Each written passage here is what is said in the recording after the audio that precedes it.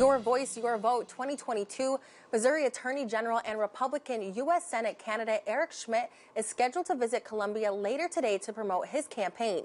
ABC 17's Joshua Blount joins us live from the GOP office in Columbia this morning. And Josh, Eric Schmitt is set to arrive around 8:45 this morning.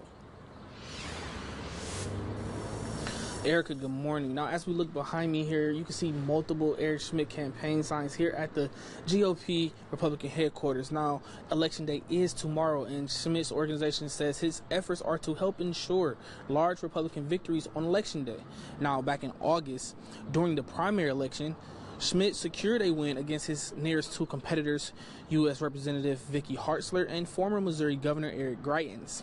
In his victory speech, Schmitt said he is fighting to save America, although his opponent, Trudy Bush Valentine, expressed how she feels she is a better fit for U.S. Senate.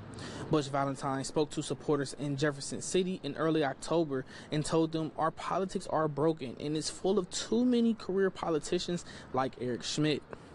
Now, if you plan to vote tomorrow, you will need one form of the following forms of ID: a non-expired Missouri driver or non-driver's license, a non-expired military ID, including a veteran's ID card, a non-expired United States passport, or a photo ID issued by the United States or the state of Missouri, which is either not expired or expired after the date of the most recent general election.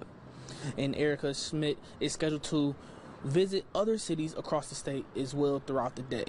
Reporting live from Columbia, Joshua Blount, ABC 17 News. Thank you so much for that report, Josh. Polling places will be open from 6 a.m. to 7 p.m. tomorrow for you to cast your vote.